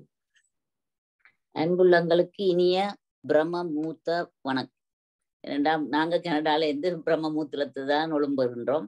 அது எனக்கு மிகவும் ஆனந்தமாக இருக்கிறது. இரண்டாம், நாங்கள் லேட்டா படத்துல லேட்டா ஒழும்பித்தான் பழகினாங்க. இப்ப வெறும் உற்சாகமாக ஏர்லி மார்னிங்ஸ்ல எழும்புறோம். பாடமீன் விஜயலட்சுமி அம்மா மிக அருமையான தெளிவான பேச்சு. நாங்க முந்தி படிக்க சும்மா ரிலிஜியன்ட்டு சும்மா பாடமாக்கி தான் இது பண்ணினாங்க. இப்பதான் உண்மையிலே அதுவும் இந்த கிழமை முழுக்க பிரபஞ்சத்தை பற்றி தான் அருமையான பேச்சு. நாங்கள் நல்லா அறிந்து கொள்ளுறோம். நீங்க மேலும் மேலும் வந்து எங்களுக்கு அறிவூட்ட வேண்டும் என்று கேட்டுக்கொண்டுள்ளோம். நன்றி அம்மா, வணக்கம். நன்றி. அடுத்ததாக சிவஞானம் அவர்கள், நீங்கள் எங்கிருந்து பேசுறீங்க என்று அறிமுகப்படுத்தி போட்டு பேசுங்க. நீங்க சிவானந்த ஜோதி. ஓகே, பேசுங்க. நீங்க மட்டக்களப்பில இருந்து பேசுறீங்களா? அனைவருக்கும் வணக்கம். அருமையான பேச்சு விஜயலட்சுமி அம்மா அவங்கள் பேசி இருந்தார்கள்.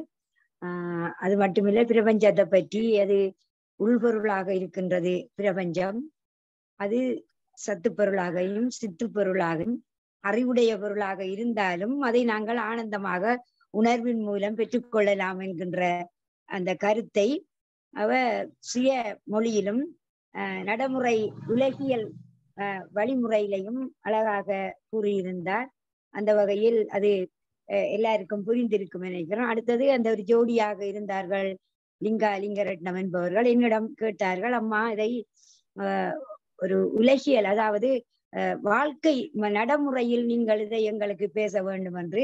ஏனென்றால் என்னுடைய அந்த வார்த்தைகள் கொஞ்சம் சித்தாந்த வார்த்தைகளாக மித்தை என்று சொன்னேன். இது எல்லாம் நாம ரூபங்களினாலே வந்தது, சத்தித்தானது, இப்படியான சில வார்த்தைகள் அவங்களுக்கு விளங்கவில்லை என்பதற்காக விஜயலட்சுமி அவர்கள் அதை வாழ்க்கையில்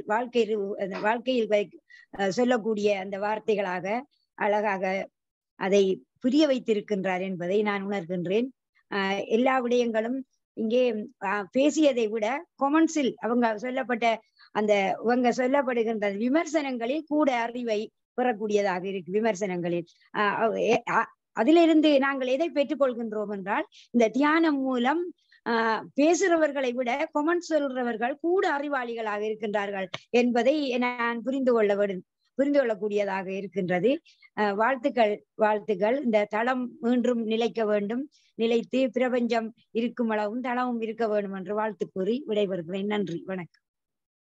நன்றி. அடுத்ததாக எங்கள் தளத்துக்கு பல விதங்களில் உதவி பிஹைண்ட் தி சீன்ல இருந்தாலும் செய்து கொண்டிருக்கும் எங்களுடைய அருமையான நண்பர் சச்சிதானந்தம் அவர்கள் ஸ்டான்சி வேல்ஸ்ல இருந்து தன்னுடைய கருத்தை கூறுகிறார். நன்றி. வணக்கம் விஜயலட்சுமி அம்மா. நீங்கள் கூறின பிரபஞ்ச சக்தியை பற்றி அறிய எதுவும் புத்தகங்கள் இருக்கோன்னு கேட்கிறேன். தயவு செய்து சொன்னா உதவும். நான் புத்தகங்கள்ல படிக்கல, பல இடங்கள்லயும் இந்த யூடியூப்ல வர அந்த பாயிண்ட்ஸ்கள். நாங்க சித்தாந்தம் படிச்சனாங்க, சைவ புலவருக்கு படிக்கிற சித்தாந்தத்துல ஒரு சின்ன பாயிண்ட் எடுத்து அதை வேற கருத்துக்களை போட்டுதான் நான் எடுத்தேன். பிரபஞ்சத்தை பற்றி தனிய புக்ஸ்கள் இருக்குது, இங்கிலீஷ்ல நிறைய பேர் எழுதி இருக்கிறாங்க. நான் அந்த தலைப்புகளை நான் எடுத்துதான், நிறைய புத்தகங்கள் இருக்கு. நன்றி, வணக்கம்.